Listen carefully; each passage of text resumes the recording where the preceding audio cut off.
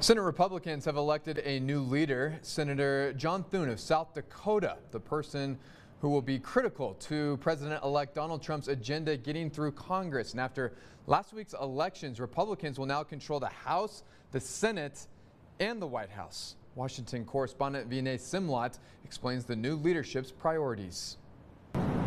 For the first time in nearly 2 decades, someone other than Mitch McConnell will lead Senate Republicans. We have the team assembled. After Republicans flipped the Senate last week, Senator John Thune from South Dakota won the secret election to be the next Senate Majority Leader. He beat out Senator Rick Scott from Florida, a favorite of Trump supporters including Elon Musk, and Texas Senator John Cornyn. We've done many bipartisan things here in the Senate together, and I hope that continues. The next test for the new Republican majority approving President-elect Trump's nominations for his incoming administration. In a post on Truth Social, Trump asked Republican senators to help him bypass the Senate confirmation process for his administration's nominees.